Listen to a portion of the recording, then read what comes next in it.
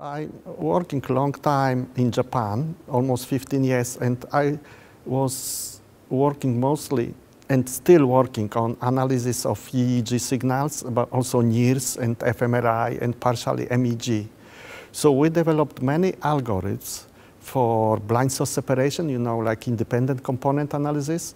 And in last 3 or 4 years, we found that maybe we try also to contribute something. So I was curious how our algorithm work for BCI. And we started to control some small wheelchair, just 3 commands, forward, left, right, and also in virtual reality to drive a car.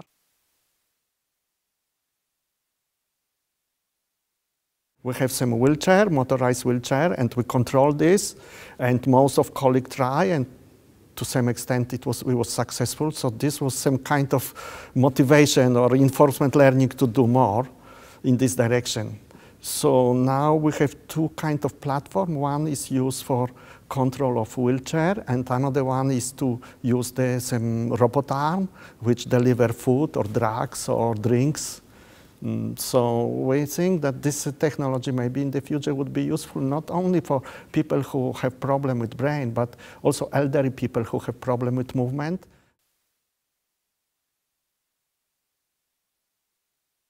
Of course, it's the working reliability, everybody emphasized this, and I think we need definition of BCI, I agree with Professor Purscheller that 2 conditions should be satisfied, not offline analysis, but real time and neurofeedback.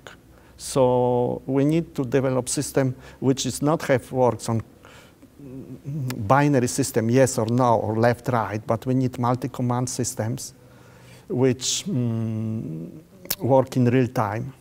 And of course, in the first step, such system should work well for normal healthy subject. After this, we should try this for partially paralyzed people. The biggest challenge is how to record the brain signal in non-invasive way. Probably 90% of researchers use EEG, but I believe that another modalities are very important. So due to this, we use multi-subject and multitask and multimodality. By multimodality, I understand that we use not only EEG, but also fMRI, NIRS, I mean near-infrared spectroscopy, and also some peripheral signals. So recording of EMG or EOG, electroculography or electromyography is also important. And I understand that brain-computer interface is part of human-computer interaction. We expect that in the near future, human-computer interaction will be probably new revolution. So we will not need keyboard. We will communicate with our computer or with robots, our agent, by voice control, by body language, by mimic, by gesticulation, and also by brain signals. I believe that communication with not necessarily computer, but with machine, which help you, like robot or robot arms, will be much easier and more intuitive. So, okay, the last 50 years or 30 years, we use keyboard, mouse, and joystick. I think in the next few years, we will don't use these things, or we don't need to use them in the future.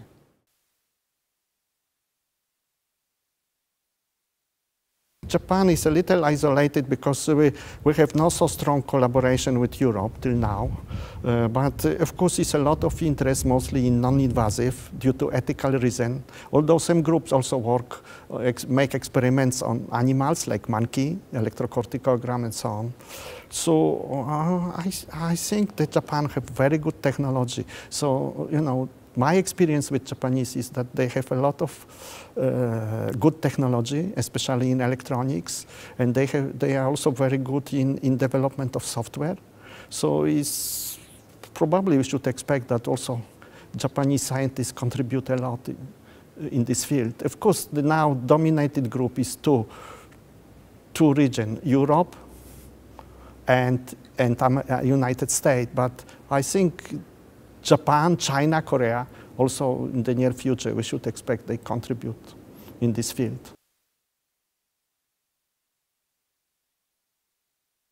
I agree with most of the experts here in this conference that probably application for rehabilitation, especially after stroke, is very challenging but also exciting field of application. But I strongly believe that the future of BCI depends how big market will be. At the moment, the market is not big. So if BCI also go in direction of game industry or entertainment, and many young, strongly motivated people try to use this and try to improve this, and market improve. So this would be flow of new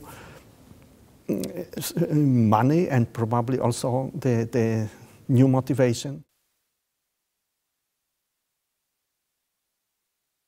Both are important because both contribute to understanding of the brain. Why I am personally excited about BCI? Because BCI can be considered as some kind of new paradigm in neuroscience. This is what kind of information really I can extract using non-invasive scalp EEG. But of course, the key factor is to make big progress in brain-computer interface is to understand how the human brain really works. So we would like to understand the higher mechanism or higher function in the brain.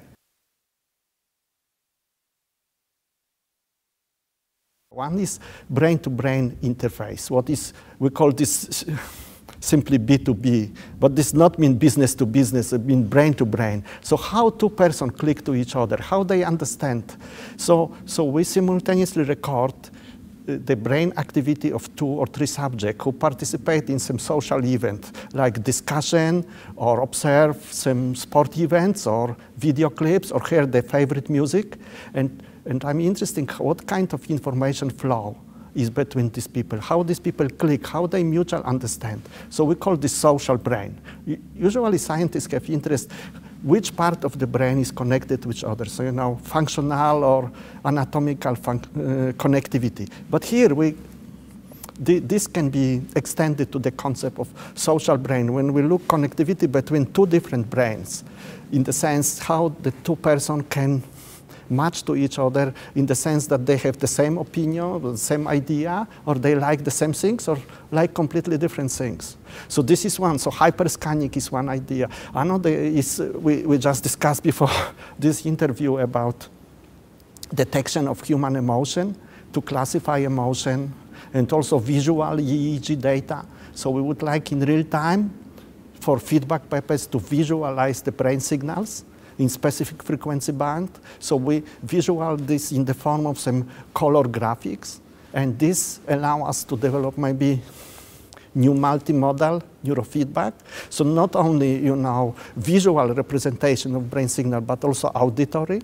So sonification of EEG signal, but also we can convert this to some vibrotactile vibration or some kind of massage. So this feedback could also contribute maybe in the future to BCI. So also, as I mentioned you before, I'm interested also in aging of the brain. So for example, how to find some functional changes in the brain during aging or people with dementia. If we can predict some kind of mental diseases like Alzheimer before clinical onset. So we now very extensively work on this, that we would like to make early diagnosis of Alzheimer's disease before any clinical symptoms on basis of just EEG signals, so very cheap, easy screening. But this is, of course, very loosely connected with current trend in BCI. But I think if we want to make progress in BCI, we must also go beyond BCI. So social brain, hyperactivity, emotion. So I like very much idea of Professor Furtscheller, hybrid BCI, and also effective BCI. I think they have great future.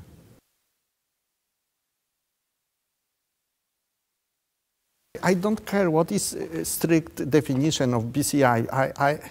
I want to develop system which use all possible biological signal, not necessarily only brain signal, but also also signals like EMG or eye blinking or eye movement or mimic of my face or gesticulation to communicate with machines.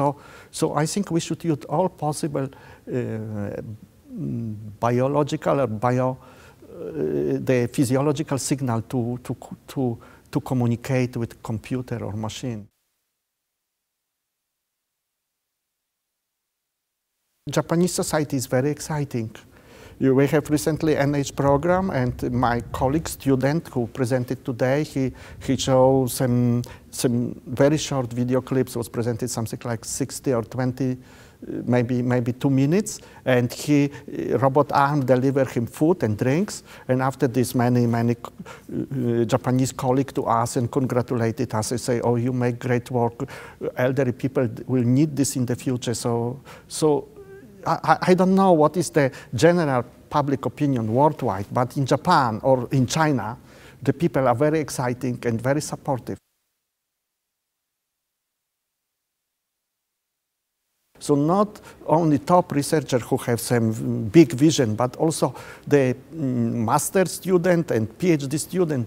This is the driving force for progress for BCI.